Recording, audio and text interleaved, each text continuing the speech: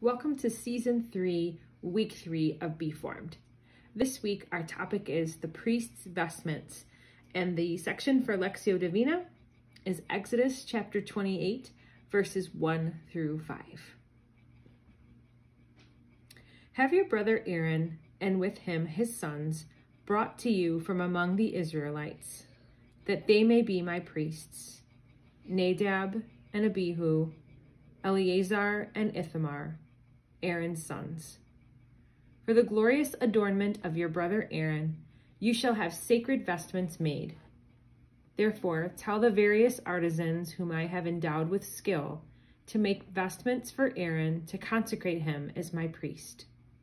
These are the vestments they shall make: a breastpiece, an ephod, a robe, a brocade tunic, a turban, and a sash.